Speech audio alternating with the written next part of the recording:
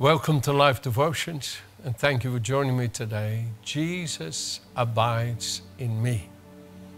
Wow, now that is something worth thinking about. And I know with our natural mind we would struggle, but these things that our minds cannot comprehend can be known by the Holy Spirit.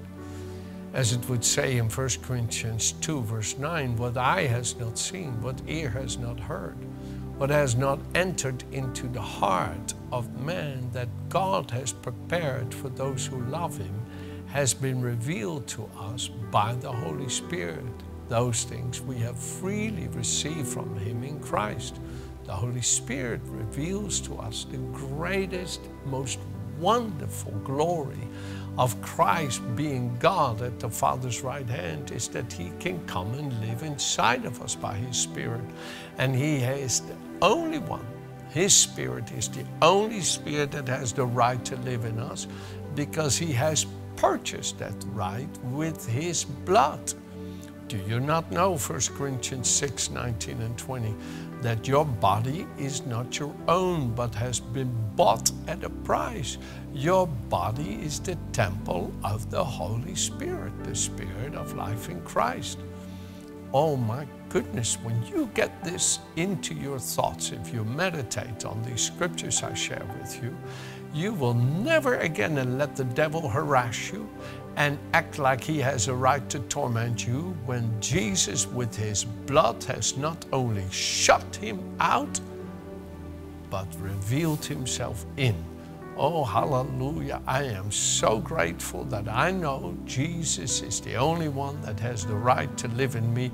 No other spirit has any right, so I will not be threatened because God Himself will rebuke the enemy if he dare come near me. My body is not my own. It is the temple of my Father's Holy Spirit who reveals all of Jesus in me. Oh, glory, glory to God in the highest. Friends, let the Holy Spirit so comfort you today. If you've been tormented or afflicted with evil, you go ahead and take the scripture and say, evil, you have no right. And I will not give you access to me. I resist you by faith in Christ, and I know you will flee because you have no authority here.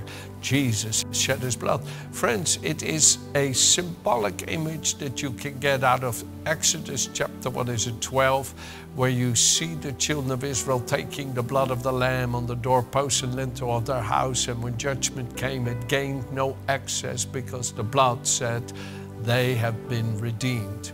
The blood, hallelujah, of Jesus Christ gives every spirit, get out, leave them alone. They belong to me. I've bought them with my blood. Believe it in Jesus' name, amen. Here in 1 John chapter 3 verse 24, he who keeps His commandments abides in Him, and He in him. And by this we know that He abides in us, by the Spirit whom He has given. Friends, the Lord Jesus Christ, this is the great wonder. Remember in John 14, Jesus said, greater works than these I will do, for I go to the Father. Whatever you ask the Father, I will do. First, He says, the works that I do, you will do also, and greater ones than these, because I go to the Father. Whatever you ask the Father in my name, I will do it, that the Father may be glorified in the Son. Whatever you ask in my name, I will do it.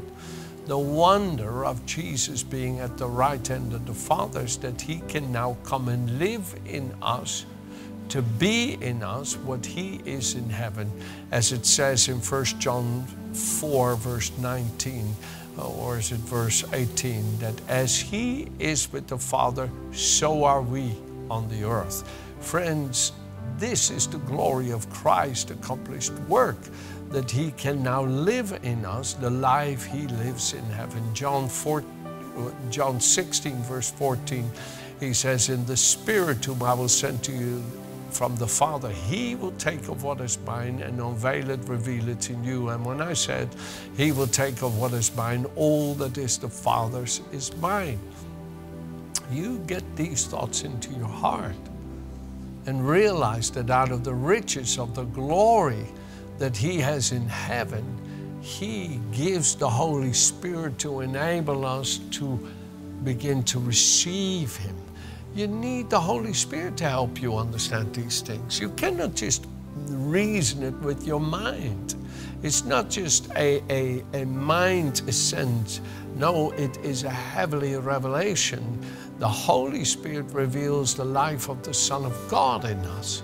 And as we then are rooted, as Ephesians 3:14 through 21 teaches, in his love, we begin to realize together with all saints what is the height, the depth, the breadth, and length of his love, and become filled with the fullness of God. Oh my goodness, friends.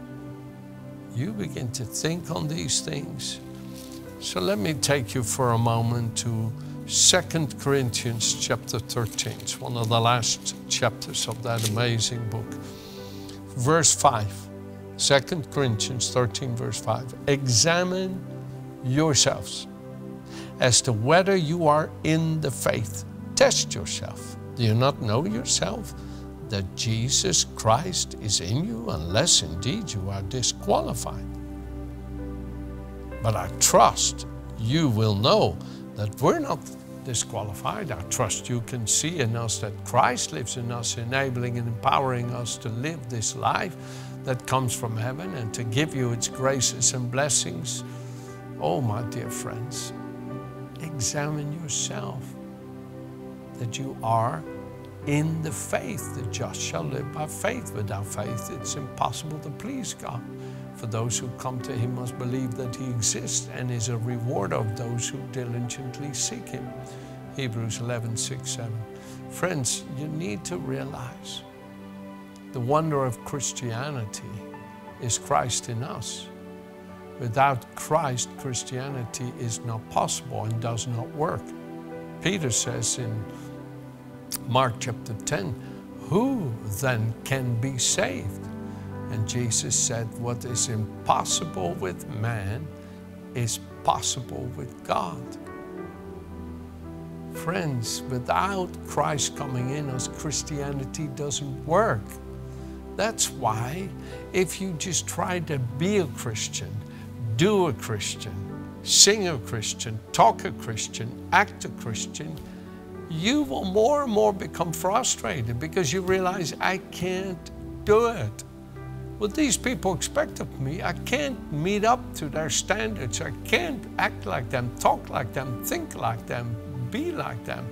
That's right. You can't, but I can't either. No, I cannot be a Christian.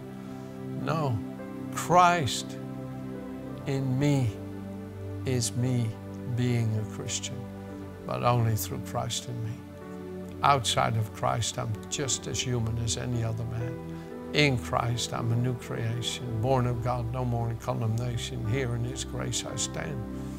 It's the wonder of Christianity, is Christ himself. He himself is the wonder of Christianity. And friends, there can be a real challenge at times in our lives when we have allowed our lives to be separated from him because we've allowed our affections to be hijacked. And the Apostle Paul was having to talk to the Galatian church about this. This little 6-chapter booklet is one of the best to meditate on. And he says in verse 19 of chapter 4, my little children, for whom I labor in birth again until Christ is formed in you. You see, I find this very powerful. Paul says, I feel the pain of your separation and the conflict between us when I know we're one, when I know that the Spirit that's in me, you have received, but now all of a sudden you're acting like you don't know me, like I'm a stranger to you because somebody else came to you with some other kind of idea and thought about Christ, but it's not Christ because now it's separated us. And I am feeling the pain, and I'm yearning in me and groaning for us to reconnect, And listen, my dear friends, without the daily renewing of the inward man that 2 Corinthians 4:16 talks about, we all can wither on the vine. Come on now, listen to me. We all can wither on the vine. It's not that the vine is not springing forth with the virtue of new life, but it's we needing to drink it in, feed upon it. Jesus said in John 6, verse 35, whoever comes to me will never hunger. Whoever believes in me will never thirst. Verse 57, as the living Father sent me, and I live because of him. Whoever feeds on me will live because of me. I tell you, I feed upon him daily. Daily I get up early in the morning, and his Spirit renews me inwardly in that conscious knowledge of his wonderful cleansing flood of his blood and the communion that he provides with the Father through the knowledge of himself. And I'm able to lift my hands in worship and praise, as it says in Lamentations, let us come to God with our hearts and our hands lifted high. Oh, mount up with your heart to God and your hands to God, as the Spirit of life in Christ is refreshed in you every morning, and you begin to enter into his gates with thanksgiving and into his courts with praise, as you're inwardly renewed and enlightened and illuminated in the knowledge of him, which is the wonder of the Holy Spirit cleansing you inwardly with the blood and reviving and restoring and renewing you. You see, listen, friends, spiritual forgetting is like feeling hungry. Spiritual remembering is like eating. Friends, I can have a tummy full of food and not have any consciousness of hunger, but give me a couple of hours and the consciousness of hunger will come back. And unless I eat again, it won't go away. And I tell you the truth, so it is spiritually. We only live in communion with the Father because we're constantly being renewed in the knowledge of the Son in us. He is the new life-giving way into the Father. And we need to be daily renewed in the inward man. We need to constantly be restored in our union with him. And we will never be able to live in his likeness if his Spirit does not liberate us from his indwelling Spirit does not liberate us from that old nature of sin and renews us in knowledge after the image of him for whom we were created and through whom and to whom we were created. Read 2 Corinthians 3:17, 18 and Colossians 3 verse 10. Friends, I am living in this renewing. I did not understand this many, many years ago. I didn't understand it. But then I read Colossians chapter 3, which is right here. Colossians chapter 3, verse 10. I read this. And having put on the new man, who is renewed in knowledge, according to the image of him who created him. And I read Titus chapter 3. Here it is. It says there, but according to his mercy, he saved us through the washing of, number one, regeneration, becoming spiritually alive, and renewing of the Holy Spirit. That's two different things. Number one, you're spiritually made alive to God through Christ Jesus coming into you, who is our life. But then through his life-giving Spirit, we're constantly renewed. And if I don't keep being renewed, just like going hungry, I will wither on the vine. And you're not to wither on the vine. No, my loving friends. You're to be renewed daily. Daily, daily in the inward man. Renewed in knowledge. Again, Colossians. Please stay with me here for just a second longer. Colossians, where are you? Here you are. Colossians 3:10. Put on the new man who is renewed. Put on the new man. Talk about clothing yourself. Every morning I get dressed. Put on the new man every day by being renewed in knowledge according to the image of him who created him. Renewed in knowledge, renewed in perceiving and knowing and recognizing. You know, since I've come to understand this, I no longer feel threatened or afraid like I used to when I can't perceive it. I can't connect with it. Oh, Lord, what have I done wrong? Oh, Lord, please forgive me, forgive me. Oh, please, Lord, don't leave me. Oh, please, Lord, don't set me aside. I used to pray like this. Mercy of God, what he had to put up with me because of my ignorance. But then he opened the scriptures to me and set me free from all those silly fears. But those fears were real and tormenting and horrible. And I suffered with these horrible fears because I didn't know that Jesus, who is my life, renews me inwardly. You see, Jesus abides in me by constantly renewing me in knowledge. Renewing me in knowledge. In 2 Corinthians, I mentioned it to you, chapter 3, verse 17 and 18. And the Lord is Spirit, and where the Spirit of the Lord is, there is liberty, emancipation, freedom. Where the Spirit of the Lord is, there's freedom from the old sin nature. But we all, with an unveiled face, beholding as in a mirror the glory of the Lord, are being, so important, transformed into the same image from glory to glory, just as by the Spirit of the Lord. Oh, my dear friends, onwards and upwards, Christian soldiers. There is more mountains of glory to conquer in Him. There's more wonders of His beautiful, loving nature to discover in you. In you, God can do nothing apart from what He can do in you.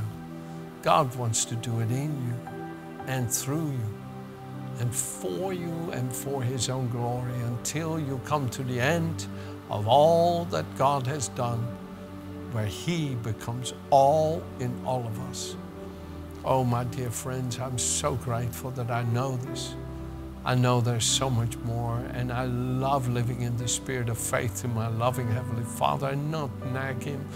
Oh, Lord, when, and why not, and what have I done, and no more of that, no more complaining in His presence. No more. I want to say, Father, thank you. Thank you, you have brought me thus far by your grace and mercy. You have been so mercifully not to fail me. Your love never fails. You've been so compassionate and forbearing. You've never left me. You're always with me. And you're renewing me inwardly from one degree of your glory to another, that I may know you inwardly, that I may be renewed the knowledge of you, that I may perceive you in me. Oh, Father, I thank you for all the grace and glory you give me in Christ. Father, I worship you. Oh, come on, let our hearts mount up and our hands to God in praise and see Him reveal more of Himself in us than ever before. Amen. Have a good day.